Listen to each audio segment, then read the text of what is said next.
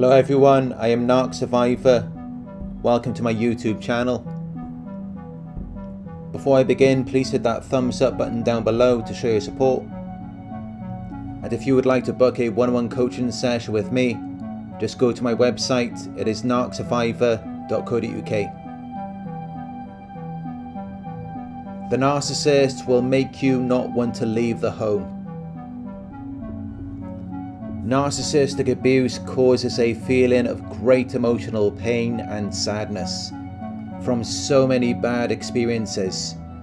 It leaves a lasting effect of emotional trauma on your personality, to where you may find comfort and relief in your home. Because your home is a place of safety.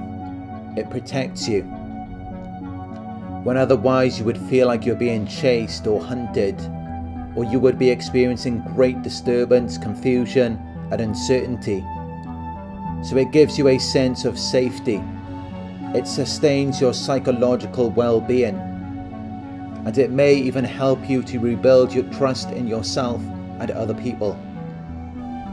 Because it's a space where you can release the tension that has been inflicted upon you by the external world, where people are otherwise demanding your attention and exploiting you. So your home shelters you from pursuit, danger, and trouble. It allows you to regain control, where you can then govern yourself and manage your own life by making your own decisions, which then helps to rebuild your self-esteem.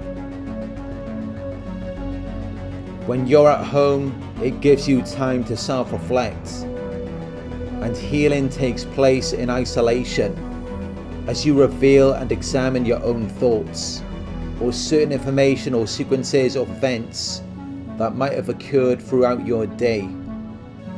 And you engage in restorative practices, such as mindfulness, meditation, self-reflection, or speaking to a therapist, so that you can engage with your own emotions.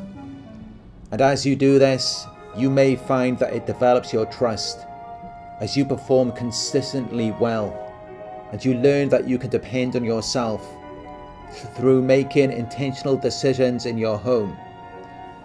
And because trust comes from within, it may then make you more willing to trust other people.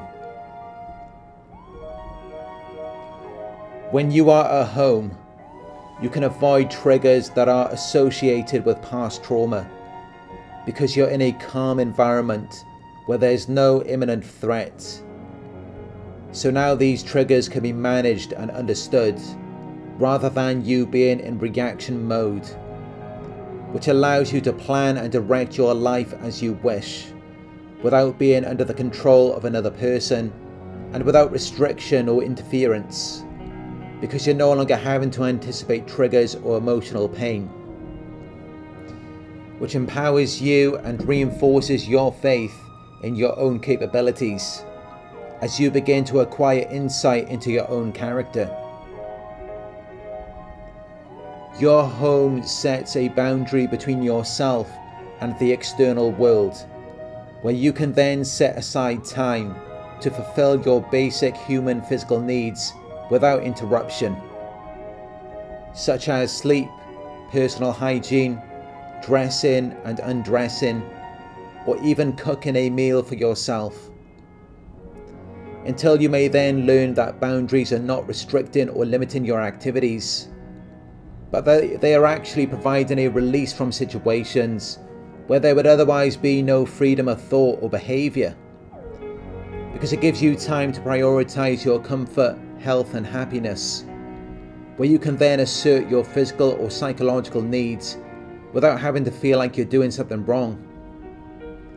Because you learn that asserting emotional boundaries does not mean that you're concerned exclusively for yourself, regardless of other people. It's simply a practice where you can take action to preserve or improve your own well-being and happiness, especially during periods of stress. Because when you establish clear limits, it improves your ability to process your thoughts and feelings and produce positive emotions, which will then help you to adapt when you are confronted with adversity or stressful situations. The home allows you to connect to your authentic self, because you can then introspect and acquire insight into your own character as you reflect on and connect to your needs, desires, beliefs, values, dreams, and aspirations. But just because you're at home, it doesn't mean you have to be alone. You may choose to invite other people into your home, but even then, it's under your conditions, which helps you to direct the interaction as you are more conscious and aware. So you can then choose how and when you engage with other people. And by prioritizing your safety and comfort, it will improve the quality of the connection, which creates a more positive environment. But even if you're alone, you can still engage in positive activities, which will contribute to an atmosphere of harmony and optimism, where there are no negative feelings or animosity, which teaches you that external environments deeply impact your state of mind, as your home reminds you of the important and lasting positive changes that can be made in your outlook and character through the encouragement and development of positivity, which contributes to your mental health and happiness and increases your capacity to withstand and recover quickly from difficulties. Thank you for watching. If you found this video helpful, please give it a thumbs up.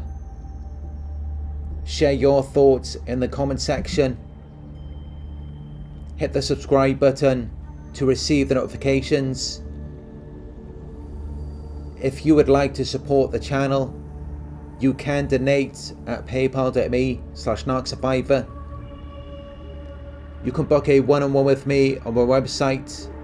It's narcsurvivor.co.uk. Thank you for watching, and I'll talk to you soon.